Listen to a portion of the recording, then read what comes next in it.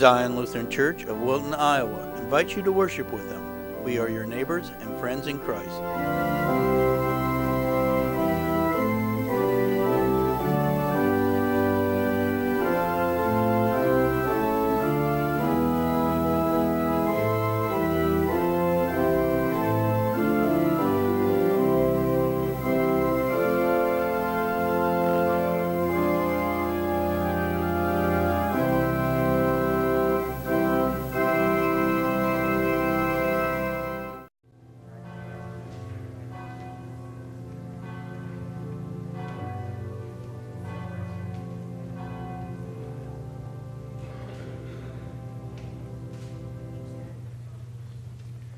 Good morning. Good morning. The Lord is risen. He is risen indeed. Hallelujah. What a blessed assurance we have that our sins are removed and we have forgiveness and life eternal in Jesus' name. We welcome you this morning, and we'll follow the order of Matins on page 219. Please note we are reading the liturgy, and that includes the canticle hymn that is later on. We're singing the two hymns' specific verses, so please note those. Let us rise for our service.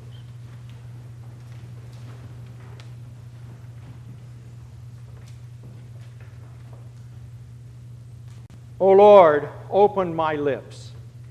And my mouth will declare your praise. Make haste, O God, to deliver me. Make haste to help me, O Lord. Glory be to the Father, and to the Son, and to the Holy Spirit, as it was in the beginning, is now, and will be forever. Amen. Praise to you, O Christ. Alleluia. The Lord has gathered us in the true faith. O come, let us worship him. O come, let us sing to the Lord. Let us make a joyful noise to the rock of our salvation. Let us come into his presence with thanksgiving. Let us make a joyful noise unto him with songs of praise. For the Lord is a great God, and a great King above all gods. The deep places of the earth are in his hand. The strength of the hills is his also. The sea is his, for he made it, and his hand formed the dry land. O come, let us worship and bow down. Let us kneel before the Lord our Maker. For he is our God, and we are the people of his pasture, and the sheep of his hand. Glory be to the Father, and to the Son, and to the Holy Spirit, as it was in the beginning, is now, and will be forever. Amen. The Lord has gathered us in the true faith. O come, let us worship him. Blessed is the nation whose God is the Lord, the people whom he has chosen as his heritage. The Lord looks down from heaven. He sees all the children of man. From where he sits enthroned, he looks out on all the inhabitants of the earth. He who fashions the hearts of them all, and observes all their deeds. The king is not saved by his great army. A warrior is not delivered by his great strength. The Lord works with a false hope for salvation, and by its great might it cannot rescue. Behold, the eye of the Lord is on those who fear him, on those who hope in his steadfast love. That he may deliver their soul from death, and keep them alive in him. Our soul waits for the Lord. He is our help and our shield. Our heart is glad in him, because we trust in his holy name. Let your steadfast love, O Lord, be upon us, even as we hope in you.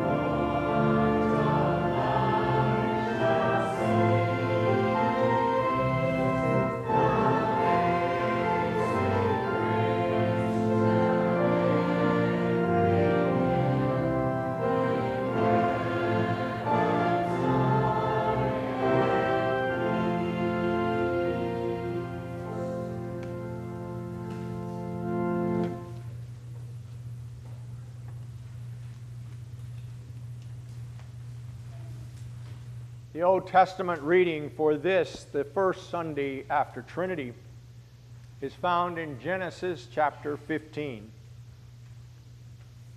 After these things, the word of the Lord came to Abram in a vision. Fear not, Abram, I am your shield. Your reward shall be very great. But Abram said, O Lord God, what will you give me? For I continue childless, and the heir of my house is Eleazar of Damascus. And Abram said, Behold, you have given me no offspring, and a member of my household will be my heir. And behold, the word of the Lord came to him. This man shall not be your heir. Your very own son shall be your heir. And he brought him outside and said, Look toward heaven and number the stars, if you are able to number them. Then he said to him, So shall your offspring be. And he believed the Lord, and he counted it to him as righteousness. O Lord, have mercy on us. Thanks be to God.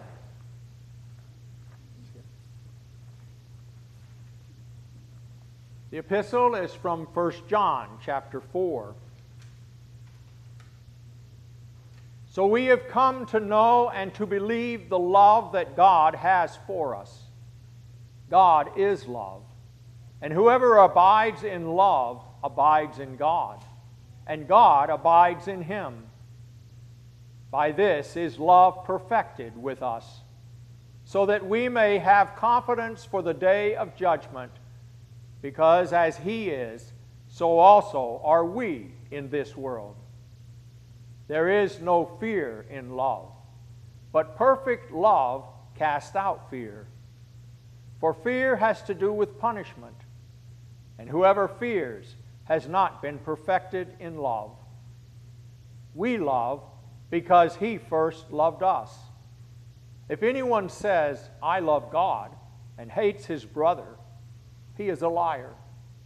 For he who does not love his brother whom he has seen cannot love God whom he has not seen. And this commandment we have from him: whoever loves God must also love his brother. O Lord, have mercy on us. Thanks be to God. The Holy Gospel is according to St. Luke, the 16th chapter. Jesus said, There was a rich man who was clothed in purple and fine linen, and who feasted sumptuously every day.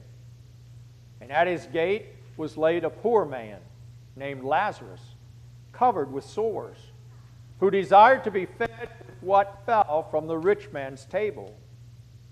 Moreover, even the dogs came and licked his sores. The poor man died and was carried by the angels to Abraham's side. The rich man also died and was buried. And in Hades, being in torment, he lifted up his eyes and saw Abraham far off and Lazarus at his side. And he called out, Father Abraham, have mercy on me, and send Lazarus to dip the end of his finger in water and cool my tongue, for I am in anguish in this flame. But Abraham said, Child, remember that you in your lifetime received your good things, and Lazarus in like manner bad things. But now he is comforted here, and you are in anguish. And besides all this, between us and you a great chasm has been fixed, in order that those who would pass from here to you may not be able, and none may cross from there to us. And he said, Then I beg you, Father, to send him to my father's house, for I have 5 brothers, so that he may warn them, lest they also come into this place of torment. But Abraham said, They have Moses and the prophets. let them hear them. And he said, No, Father Abraham, but if someone goes to them from the dead, they will repent. He said to him, If they do not hear Moses and the prophets, neither will they be convinced if someone should rise from the dead.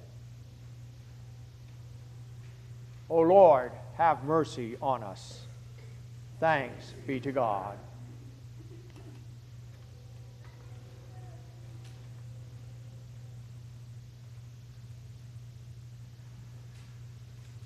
Forever, O Lord, your word is firmly set in the heavens.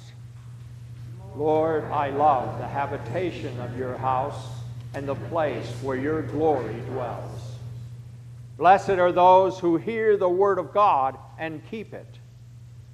Lord, I love the habitation of your house and the place where your glory dwells. Glory be to the Father, and to the Son, and to the Holy Spirit. Lord, I love the habitation of your house and the place where your glory dwells. Grace, mercy, and peace from God our Father and from our Lord and Savior Jesus Christ. Amen. You know, sometimes people just happen to have the most perfect name that just fits them. I can think back to the Olympic sprinter from Jamaica who for a time was the fastest man alive. His name was Usain Bolt. Then there was this baseball player who played in the field, whose name was Prince Fielder. There was a tall basketball player who dunked a lot. His name was Jim Duncan. And there was a race car driver named Scott Speed. In the hymnal, you'll find a hymn that was written by an English poet who was good with words. His name was William Wordsworth. Sometimes people just have the most perfect name. Today, Jesus does something very rare. He names a character in one of his parables. And it's the only time he does it. And he gives him the perfect name, Lazarus, which means God has helped. Now, we're not used to names in Jesus' parables. We're used to referring to the characters in kind of generalities. You know, like the priest who walked on the other side of the road in the parable of the Good Samaritan. Or the foolish man who built his house on the sand. Or that one shepherd who left the 99 and went looking for the lost one. But today we have a name. And since he's named by Jesus, it's the perfect name. Lazarus. God has helped. We don't see how, because we don't understand how God helps us in the most way. We don't see as Jesus sees. All we see are this man's open sores and the dogs licking them. Jesus sees ears that God has filled with his word and that he believes. All we see is a beggar with an empty stomach. But Jesus sees a man so stuffed with God's word that has faith in him that will bring him to the comfort of heaven. We look at Lazarus and we say, now there's a guy who needs help. But Jesus sees a guy who has already received help in the most important way. He has been given faith that needs no miracles, no signs, no proof, no good feelings. And that's as good as gold. But we don't really see that. The reason we don't really see it is because we ourselves have our priorities on the material things, like the rich man and his 5 brothers. The rich man ended up in hell not because he kicked Lazarus around or that he made fun of him or even ignored him, but because his priorities were all wrong, just like ours. That's why it's so difficult to keep our attention in a sermon, because our mind is elsewhere. It's why our cookbooks are more worn than our Bibles. It's why we find sitting in front of internet so enthralling, and sitting in church so boring. We have great interest in the lives of celebrities and strangers, but we have little interest in God. Based on our priorities, how easy it would be for God to just lump us all in with the rich man and his brothers and let us suffer the same fate.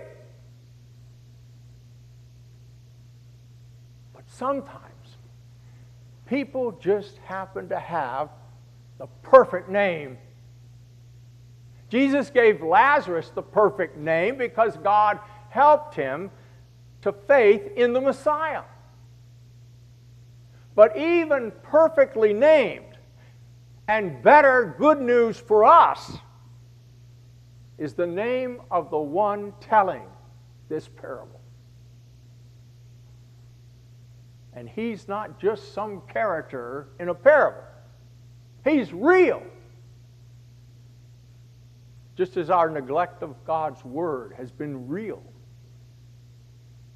And his name is Jesus, which means God is salvation. That's not just a name. That's the perfect name. The name given by God, the name that is above all other names. Lazarus' help was in that name. And so is ours. Because our priorities can get so easily out of whack, we needed a Savior whose priorities remained firm. Loving it, treasuring it so much that he fulfilled it by living and dying for us. Because we're often too busy to think of those in need, he never was. Because we've tried to build a life on the sand of middle-class comforts, he came to live in poverty and be very uncomfortable as he dragged our sins to the cross in order to suffer the anguish of hell for us.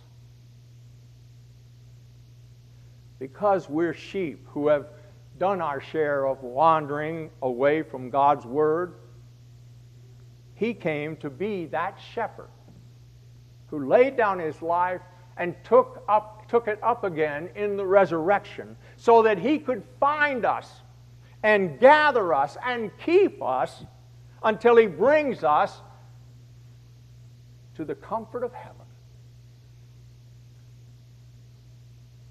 As we look to Jesus, then we are looking to our salvation.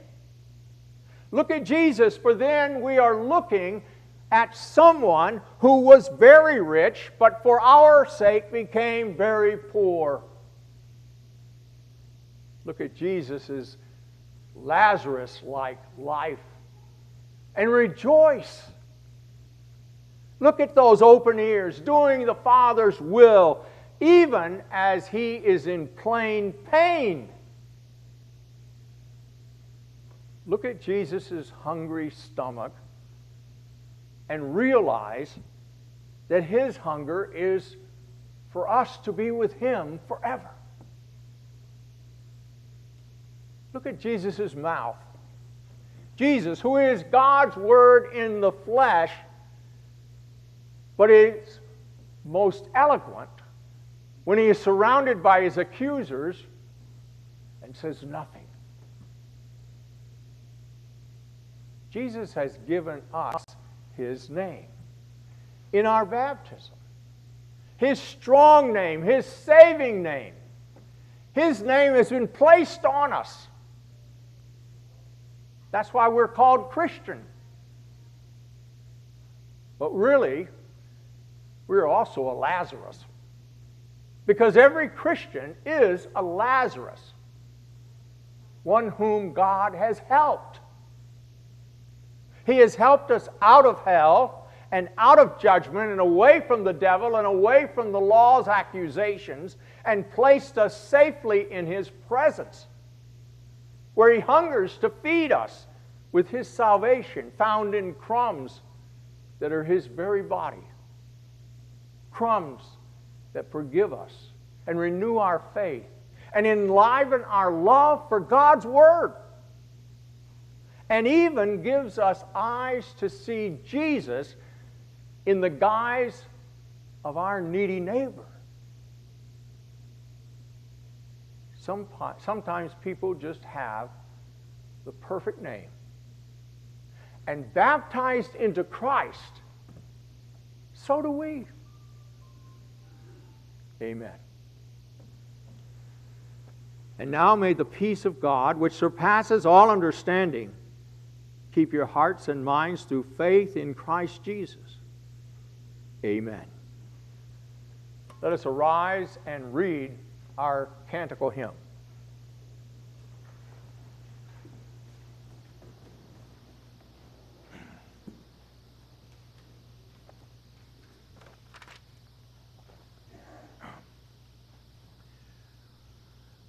We praise you and acknowledge you, O God, to be the Lord, the Father everlasting, by all the earth adored. To you all angel powers cry aloud, the heavens sing. The cherubim and seraphim their praises to you bring. O holy, holy, holy, Lord God of Sabaoth, your majesty and glory fill the heavens and the earth. The band of the apostles in glory sing your praise. The fellowship of prophets their deathless voices raise. The martyrs of your kingdom, a great and noble throng, sing with the holy church throughout all the world this song. O all majestic Father, your true and only Son, and Holy Spirit Comforter, forever three in one. You, Christ, are King of glory, the everlasting Son. Yet you, with boundless love, sought to rescue everyone. You laid aside your glory, were born of virgin's womb, were crucified for us, and were placed into a tomb. Then by your resurrection, you won for us reprieve.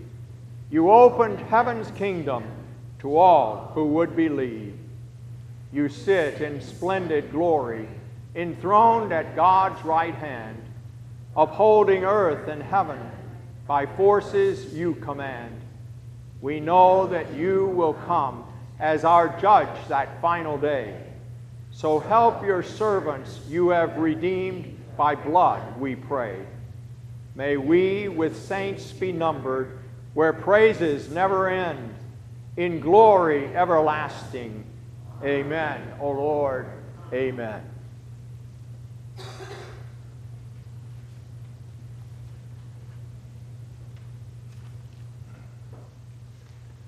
In our prayers today, we want to include Hazel Irvin and also Gordon Arnold.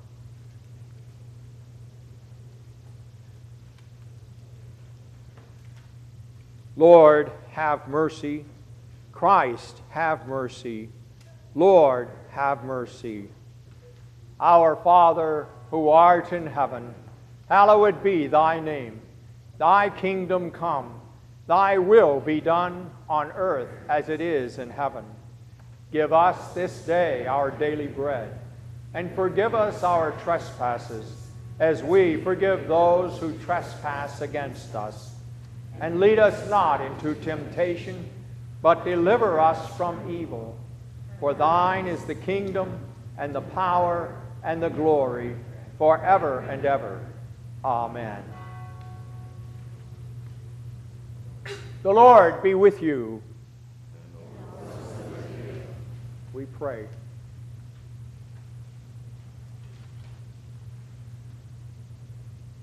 O God, the strength of all who trust in you, mercifully accept our prayers, and because through the weakness of our mortal nature we can do no good thing, grant us your grace to keep your commandments, that we may please you in both will and deed.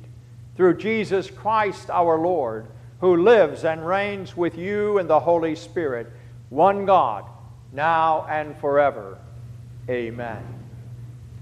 God, our Father in heaven, look with mercy on us, your needy children on earth, and grant us grace, that your holy name would be hallowed by us and all the world through the pure and true teaching of your word and the fervent love shown forth in our lives.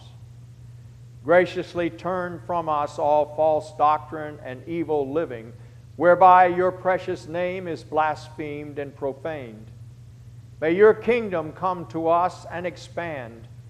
Bring all transgressors and those who are blinded and bound in the devil's kingdom to know Jesus Christ, your Son, by faith, that the number of Christians may be increased. Strengthen us by your Spirit according to your will, both in life and in death, in the midst of both good and evil things, that our own wills may be crucified daily and sacrificed to your good and gracious will.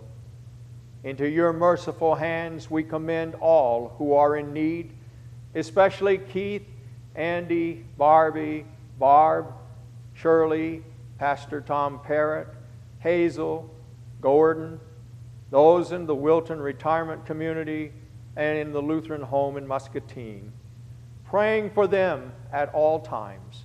Thy will be done through Christ our Lord. Amen. Gracious Lord, grant us our daily bread, preserve us from greed and selfish cares, and help us trust in you to provide for all our needs.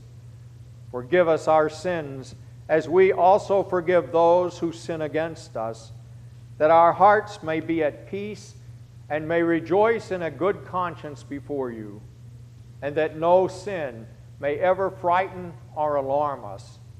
We pray in Christ's name. Amen. O Lord, lead us not into temptation, but help us by your Spirit to subdue our flesh, to turn from the world and its ways, and to overcome the devil with all his wiles. And lastly, O Heavenly Father, deliver us from all evil of both body and soul, now and forever, through Christ our Lord. Amen. O Lord, our Heavenly Father, Almighty and everlasting God, you have safely brought us to the beginning of this day.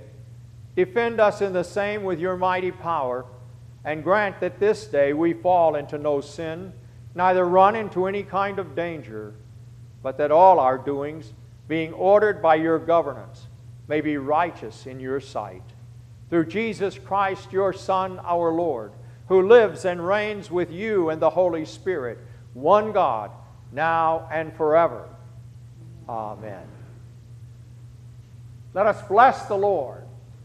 Thanks be to God. The Lord bless you and keep you. The Lord make his face shine upon you and be gracious unto you. The Lord lift up his countenance upon you and give you his peace. Amen.